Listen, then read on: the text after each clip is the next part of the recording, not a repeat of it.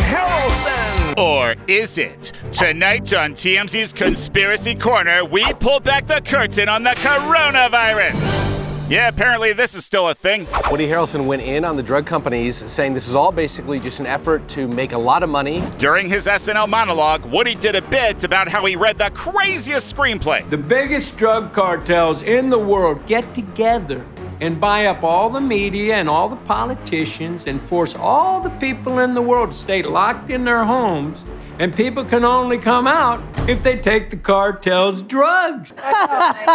Great, where the hell were you? Because in the audience it was crickets. The angry tweets followed. Producer Lee Goldberg says, "Thank you NBC SNL for Woody Harrelson's insipid anti-vax monologue." Good on Lorne Michaels to allow it. And that doesn't mean you have to buy it. The fact that people are getting censored, I think, pushes certain people to really go out there with conspiracy theories. Now, just for context, in the past, Woody suggested COVID was spread by 5G networks. So that's some good weed. Anyway. Thank God for the vaccine. Can we all say that? Yeah, but we're so screwed for the next pandemic. People have no trust in drug companies and the government. And whose fault is that? It's the censorship. The hours after Saturday Night Live, the Wall Street Journal comes out with this story. Some of the government agencies are now saying that it is likely that COVID came from a Wuhan lab, something you were not allowed to say. It's a real theory that now may well be true. Well, I think we all owe the bats an apology. Yes, true. Fine, sorry.